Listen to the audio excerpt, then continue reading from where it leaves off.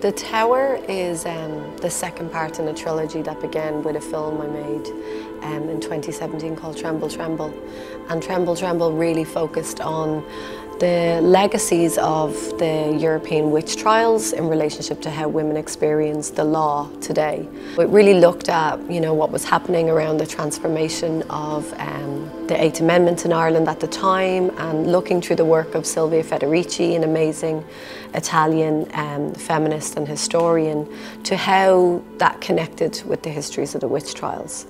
I really just kind of started to think and track back to, well, who were the ancestors that came before the witches? And that question really resonated with me. And during lockdown, I was reading, Hildegard von Bingen and Marguerite Porete, and really looking at Beguinines and women who lived in very extreme seclusion and isolation, and how that really influenced their imagination.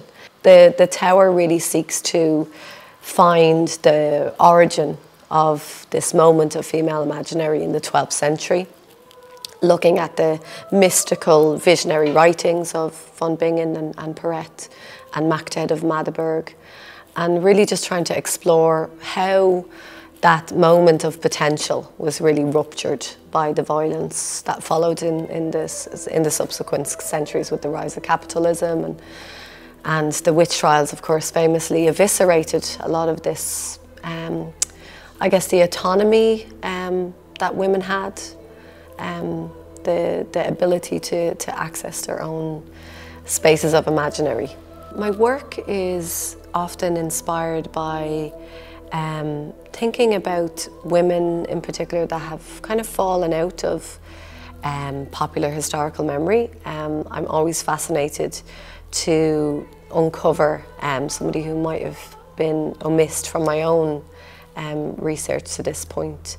So during lockdown, during COVID, I spent a lot of time researching 12th century mystics.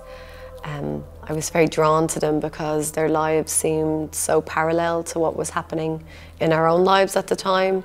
I was really interested in the history of the Beguinine movement, and in particular Marguerite Porete, who became a big influence on this work, The Tower, and a lot of her text and a lot of her kind of forms of imaginary are really present in the artwork.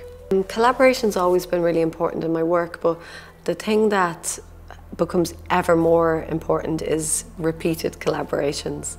So this is my second collaboration with myself and Olwen Fouéré.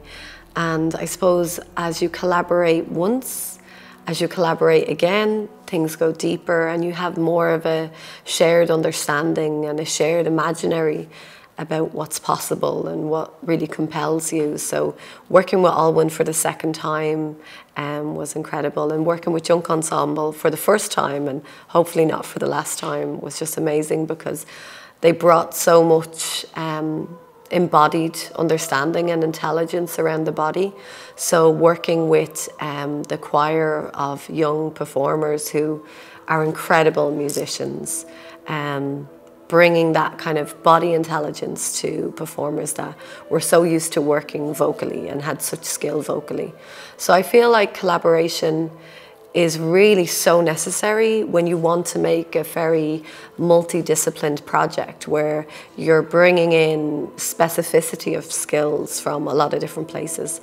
I try to work as much as possible with the same team over and over again, because there's just a muscle memory in collaboration that each time it's activated in a totally unique way where you're constantly learning from each other as collaborators, I do feel that I had a lot of studio time on this project because I wasn't traveling and making so many projects, and I really slowed down. So the first initial year was such an indulgence of reading, getting to read like incredible texts by like Porete and Hildegard von Bingen and Magdalene of Magdeburg, and really getting to delve into the time and energy into reading in such a disciplined way during lockdown.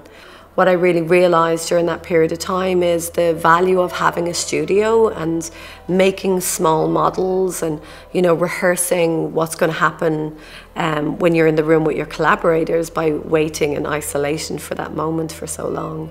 It meant by the time I got to the film shoot and by the time I got to rehearsals with performers, I was just so excited to be in the room with other people.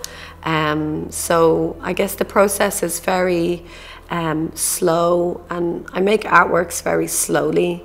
I make artworks in a way where one experience builds on top of another experience, and by the time I get to the end of the road with the work, you know, I'm surprised myself that that's how it came true. But you know, it's, I guess, for working in art, the most important thing for me has been able to trust the not knowing, to trust that, you know, the cloud of unknowing, that something is appearing through the mist. I think trust and risk are hand in hand. As much as I trust the process of making art, the only value in trusting something is risking everything. So it's always a risk.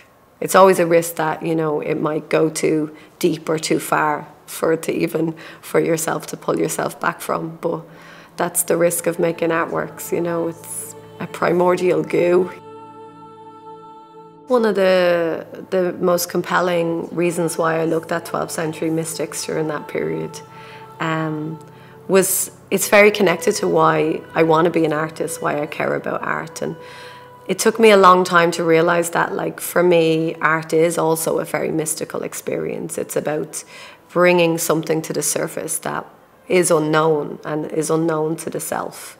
So for me, it comes a lot from my own unconscious experiences, but then also having this incredible privilege to work in collaboration with other people. There's this potential in collaborating in the space of the unconscious with others is such an incredibly vibrant and rare thing to get to do. There's not a lot of types of work that allow for that. So I'm really a big advocate for the role of art and the role of art within society. I'm also a teacher.